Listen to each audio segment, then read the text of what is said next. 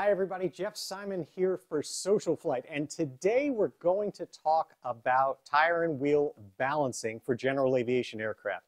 You know, I really find it fascinating that with cars, this is just a given that you would have all your wheels and tires balanced, especially when you're putting new ones on. And yet, it's not something that really is a standard procedure on general aviation aircraft. We just don't see it that much. If you walk around your average GA ramp and take a look at the wheels on all the different aircraft that you see, chances are you're not going to see wheel weights on too many of them because people haven't bothered to go through the process of doing it. And yet it is a very, very important process.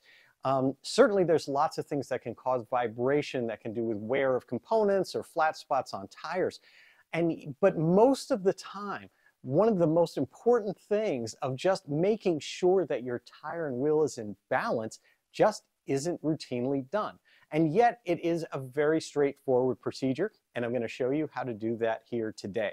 I'm going to be doing it using this McFarlane wheel balancer. It comes in this really beautiful wooden container, something that you can just keep in the shop for years and years to come.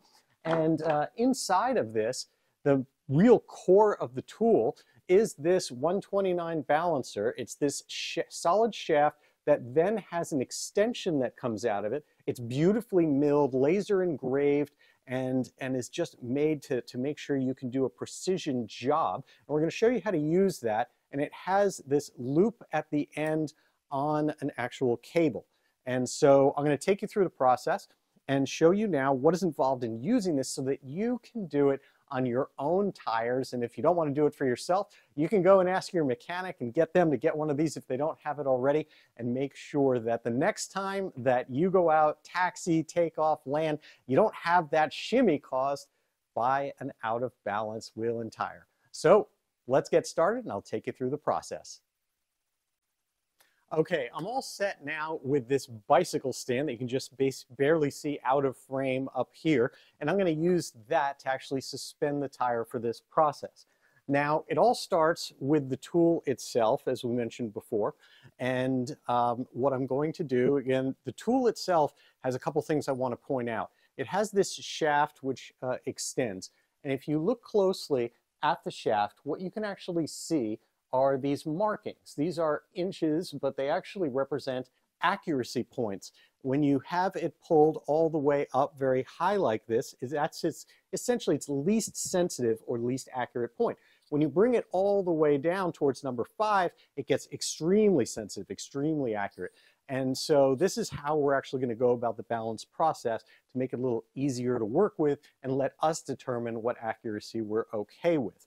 So the first thing we need to do is take this and put it actually into the tire itself.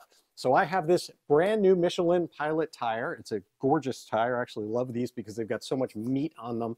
They're going to last a really, really long time. When you look at the tire, one of the things that you see here is you've got this red dot. The red dot on the tire represents its lightest point. They actually do a quick balance on the tires themselves. At Michelin, they put a red dot on it. That's the lightest point, and you generally line that up with the valve stem point on the tube because that's expected to be the heaviest point of the tube assembly, and to some degree those will actually cancel each other out. But in many cases what you'll find is that that is the lightest point that you then need to add weight to when you're doing a static balance. So what I'm going to do is I'm going to take this, I'm going to start with the stem up. That's the first part I'm going to do, and all I need to do is feed this cable through. Actually, the first thing I need to do, want to make sure I do that first, is put the spacer on that fits this particular tire. And again, these come with the spacers from McFarlane that'll fit just about any type of wheel you're likely to work on. And then they even have an expansion set of spacers for more unique aircraft wheels to get them to fit. So I've slid this in, brought it down to here, and now I take the second spacer and put that on. This just centers everything. Make sure that it's absolutely perfectly centered within, and it's really perfect machine fit.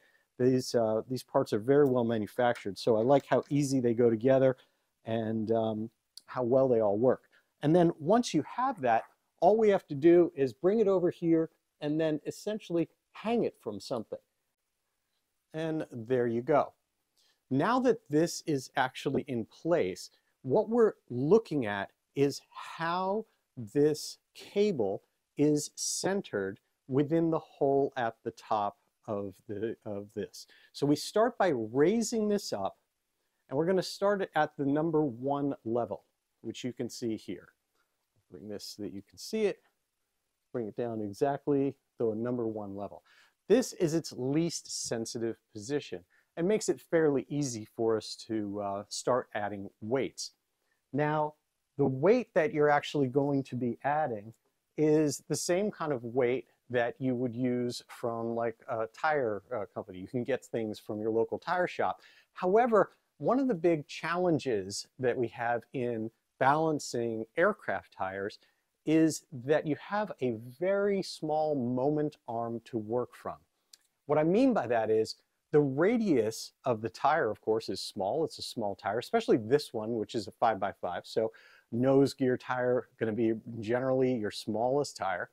Then, in addition to that, the wheel itself goes all the way in, and we can only put weights on the inner perimeter that essentially is directly perpendicular to the forces as the wheel spins.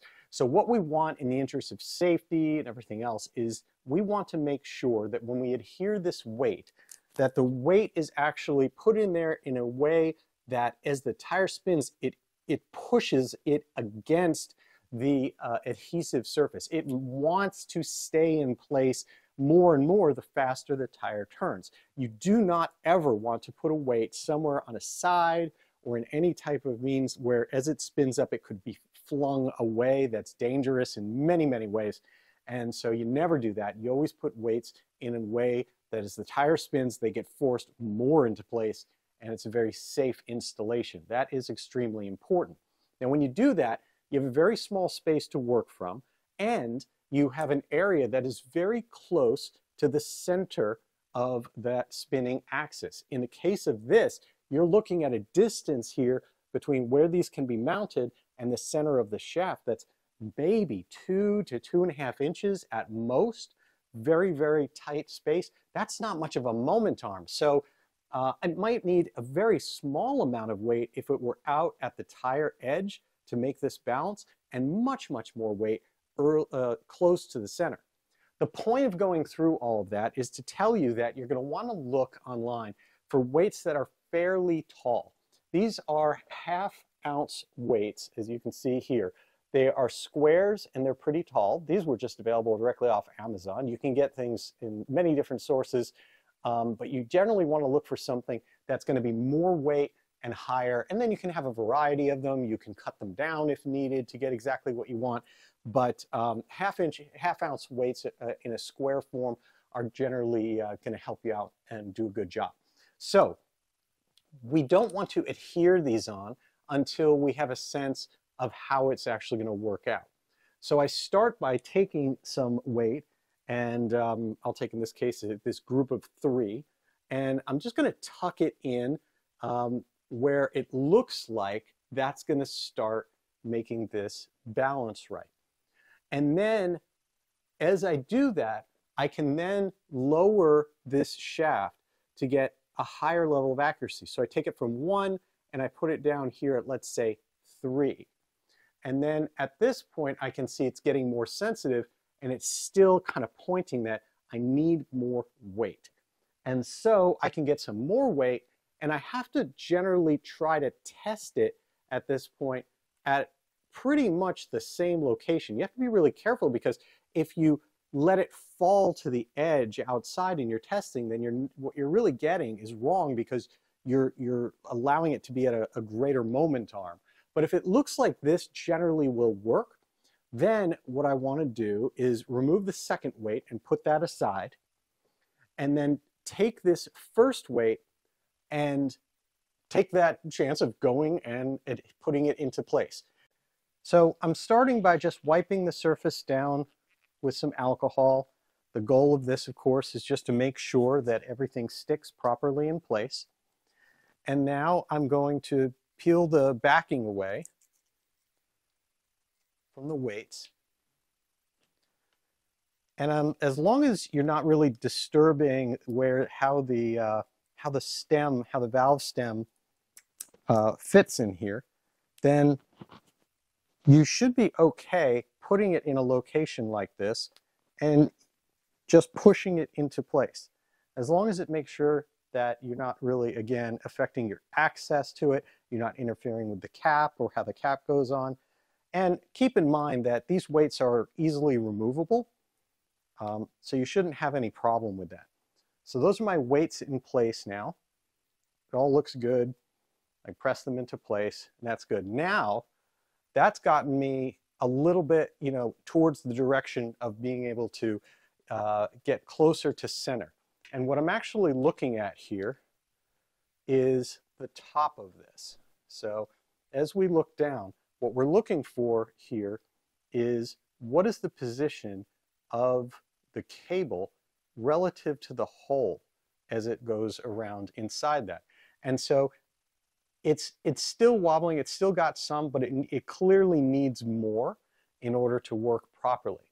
So what I'm going to do is I'm going to take this off, flip the wheel around, and then we're going to see if we can finish the job on the other side of the wheel.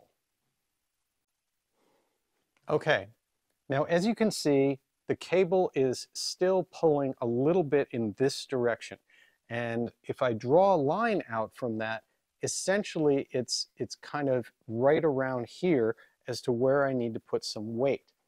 And so again, I'm going to just lay some weight in and see what it actually wants to do if I do that. And this is about as close to the circumference as I can get. And that looks pretty good, and I can test it a little bit by moving this down even further to a higher accuracy level. So if I go down to like 4 now, 5 is the highest level of accuracy.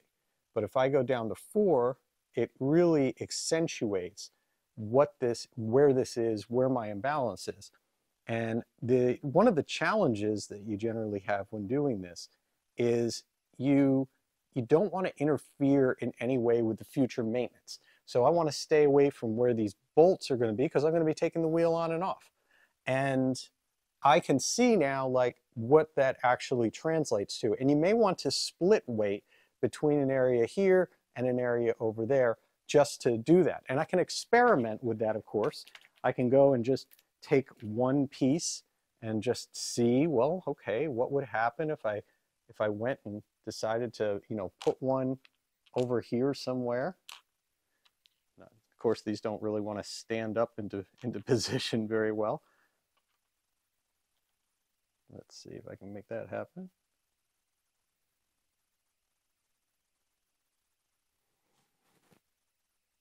And of course, you got very high accuracy when you're down to number 4, you're down to number 5, something like that. It makes a big difference.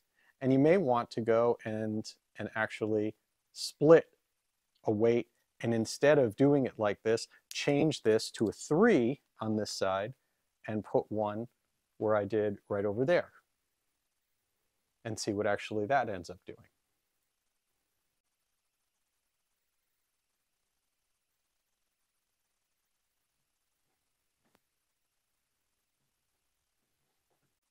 All right, so that is how you balance a wheel using McFarlane's aircraft wheel balancing tool. It is a great tool. I find it very easy to use, and it makes a significant difference in the vibration that you get through either your main wheels or your nose gear. It can reduce shimmy, can do a whole bunch of other things that really improve the longevity of the aircraft and everything that's attached to it. Don't worry so much about making sure that you try to get to the highest level of sensitivity. That isn't the key. It can be very, very difficult to do that. Anything that just gets you in that general vicinity that is a lot better than where you started will make a big difference in that. So don't worry about that. What is important is to make sure that everything that you're doing, removing the wheel, tire changes, anything that you're doing, including adding weight and balancing, is properly done and properly documented in your maintenance logbook. And so get some guidance from your A&P, make sure you're properly instructed in how to do it, and then do it as owner maintenance, but properly logged, and again, done properly along the way. It just matters that we all do things the right way for our own safety and to stay in line with the Federal Aviation regulations about maintenance. Until next time, I'm Jeff Simon for SocialFlight. Be sure to check out SocialFlight.com and the free mobile apps for Apple and Android devices. We have tens of thousands of aviation events and destinations, our Fly to Win challenge where you can win prizes, and every Tuesday evening, and see over my shoulder here, it is SocialFlight Live with some of the most inspiring guests from general aviation, space, and beyond. Be sure to check that out. We have some amazing people, and all you have to do to register is just go to socialflightlive.com. Until next time, I'm Jeff Simon for SocialFlight. Blue skies.